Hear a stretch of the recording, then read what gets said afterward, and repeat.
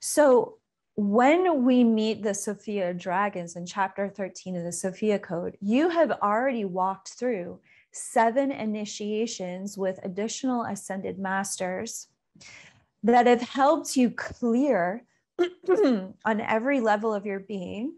You are clearing lifetimes of viral programming. You are clearing lifetimes of wounding, of your ancestors' pain that may have been passed down to you.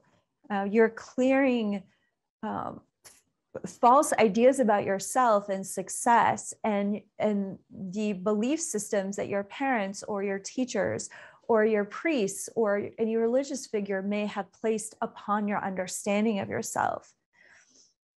When you activate the divine genome within you, what you're saying is, I'm choosing the perspective of how God feels about me and has built me, not the perspective of this world.